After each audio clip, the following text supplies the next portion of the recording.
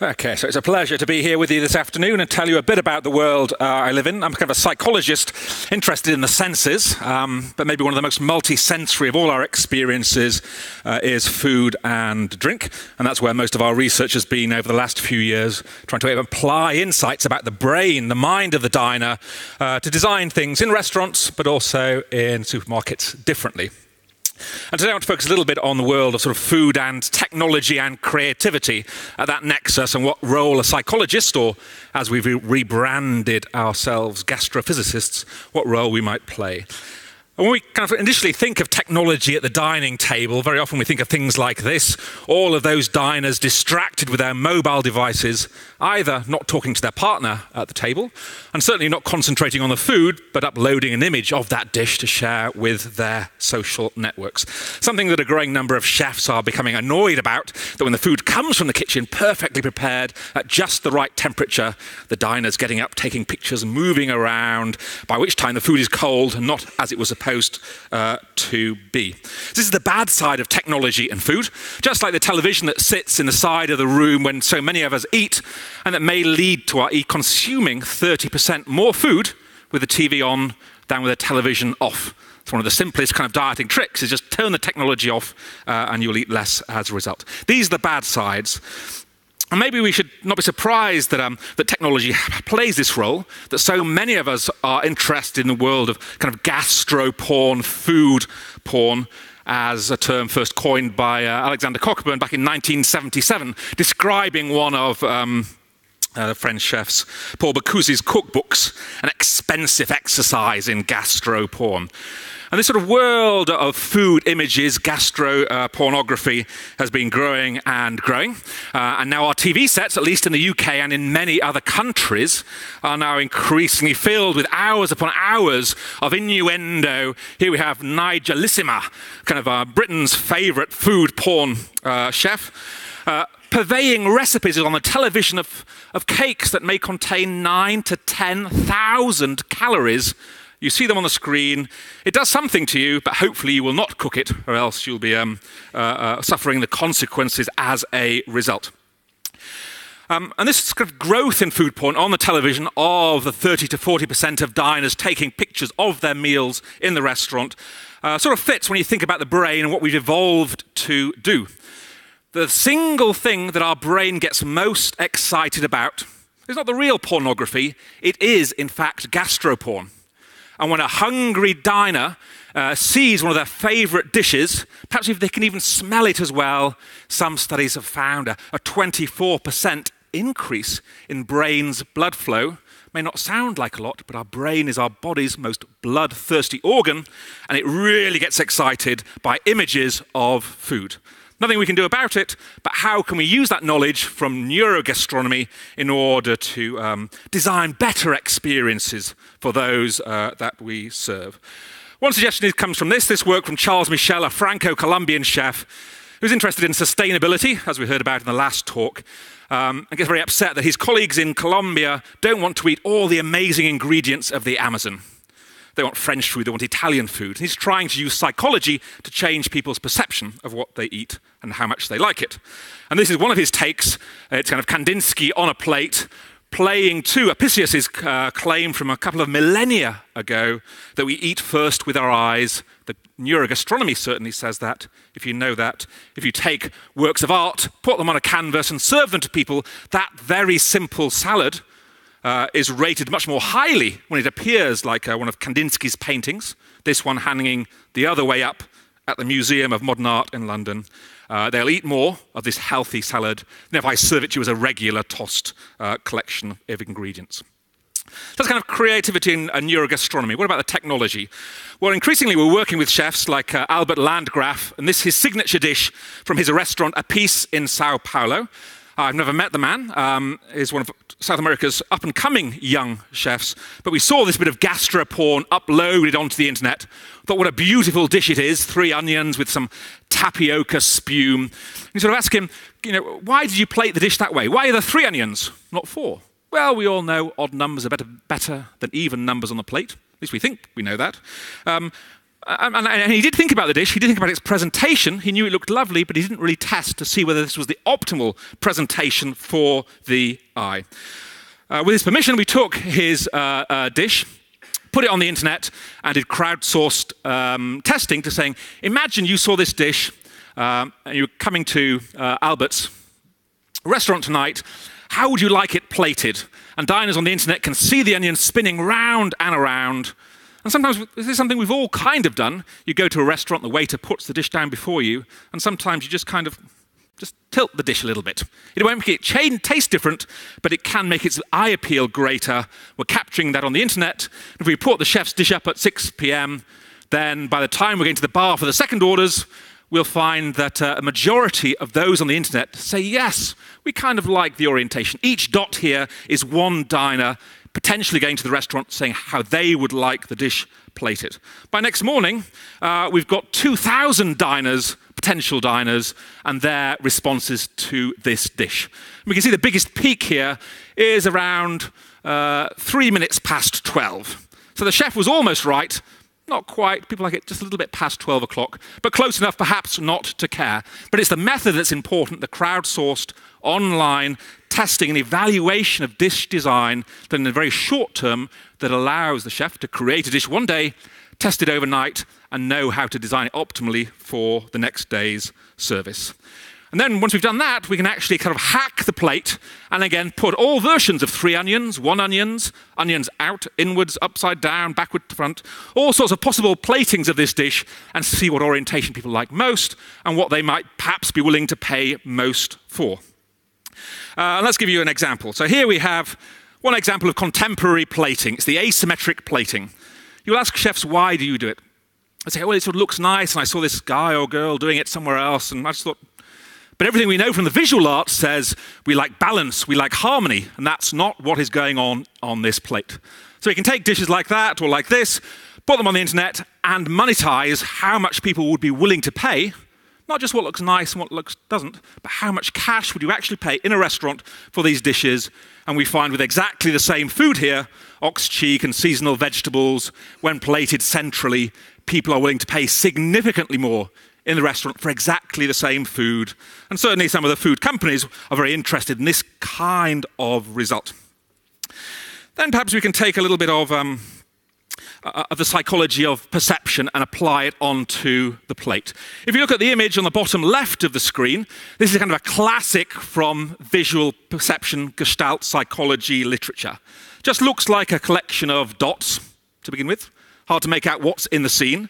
But if you stare, and you stare long enough, something should emerge. You should see a Dalmatian dog with its nose to the ground. Here its nose, the legs here, sniffing the ground. And once you've seen the dog emerging from the background, whenever you see this image again in your life, you will immediately see the dog. It will pop out to you in a way that it did not before. Can we take these ideas and put them on the plate? Well, we tried it with chef Joseph Youssef from London's Kitchen Theory on the right. This is the Picasso dish. Picasso famously said, all acts of creation start with an act of destruction. And again, we saw that from the previous talk. And we're taking emergence, we're taking face configuration effects. And when the dish is plated before the diner, most people, Picasso, where is he? He's in there somewhere. It's a little bit hard to see. But if I spin the plate, hopefully you'll see his stenciled half face appearing to you. Then once you've seen this dish, much like the Dalmatian, you perceive it differently once the elements have emerged and configured together, and forever after you can't help but see Picasso in a way that he was not there before. But ultimately, I think our brain doesn't care so much about art on a plate and clever tricks. It's really caring about colour and predicting taste. With dishes like this, a little bit hard to see. We've got white, we've got brown, we've got green, we've got red, but which taste is which? That's what your brain is trying to decide. Avoid the bitter, look for the sweet. And this is a dish we're testing on the internet, serving in the restaurant setting. In fact, the majority of diners will say white is on the left, then brown is bitter, green is probably sour for 70% of people, and red seems to be sweet. And we can test this dish on the internet and find out how diners in different parts of the world respond. But we never actually see the colour of food in isolation. We always see it against a background or a backdrop of the plate. And this is where our work with the Alicia Foundation comes in, together with Fran Adria's team. We've taken a dish, what looks like a sweet, because it's pink, strawberry dessert. In fact, it is. But when we serve that dish in the restaurant setting from a white plate, people will say it tastes 10% sweeter and 15% more flavorful than exactly the same batch of ice cream from the black plate. Same restaurant, same day, all we've done is change the plate color, and yet it does change the taste. Again, this done in the real restaurant. How can technology help? Well, if we just forget about the food and just take pairs of colors, put them on the internet and ask people, what color combinations do you think would be the sweetest or the most bitter? Then here we have the results from an overnight study where we see for sweet taste on the left, it's pinky white. For the bitter taste, the most bitter tastes are black and white, black on red. Exactly the color combinations we were testing in the Alicia Foundation. As yet, we don't know whether this is just coincidence or something more important, but maybe we can use the power of online testing to develop the ultra-sweet color combinations that will enhance the taste of the food without requiring the calories or the sugar. What about sound? I think we use sound to augment the experience too, not just vision. It can be something like this with Denis Martin from Vevey in Switzerland, a modernist take on the gin and tonic. Gin and tonic in a balloon, blow it up, put it in the liquid nitrogen. It comes out as this amazing sphere, amazing to look at, to taste, but it's missing something. It's missing the sound of the fizz. So we're working with a condiment junkie to try and augment the plateware in this case, to deliver the fizz back into the dish that has been cooked out and deliver the true multi-sensory experience through the plateware and the food combined. Or it could be this. The sound of the sea, seafood dish from the Fat Duck in Bray, building on our work on the sonic chip. And we've done the research to show that this kind of seafood, or an oyster, will taste significantly better if you have the sounds of the sea than if I play restaurant jazz to you, if I play restaurant cutlery noises. Get the atmospheric sound right, and you can enhance the taste of the food. In this case, the iPod coming from the conch shell served at the table and the signature dish at the restaurant. One of the first examples, I think, of technology at table, not to distract you from the food, but to take an already wonderful tasting dish and elevate it a little bit higher through the everything else. And that idea of technology at table and using it to augment the sound of the experience, either the sound of the food, the sound of the background of a certain environment around the food, has been taken over to Shanghai, to ultraviolet French chef Paul Poiret, serving what his take on fish and chips, what we thought of as a quintessentially English dish. And here you see him projecting the British flag through technology on the table. The dish comes out, and you hear the sounds of the sea. It's followed up by the Beatles, quintessentially English group, and is projecting the English kind of weather on the walls, the rain-spattered thing. All the technology designed, again, to enhance the great taste of the dish. But there's one third way in which sound can augment the taste of food that we're really excited in. There's a bit more synesthetic in nature. A surprising connection between taste and hearing, and one that again developed out of a collaboration with a Fat Duck and a sound design agency. This from the House of Wolf restaurant in London, one course for each sense. Down at the bottom is the bittersweet sonic cake pop. And on the menu it says dial 0845 24 something if you want to make your dessert taste sweeter.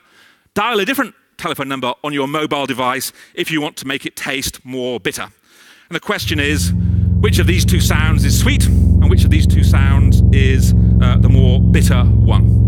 That's one soundtrack you might be dialing on your mobile device to add seasoning to the dish through technology. This is the other.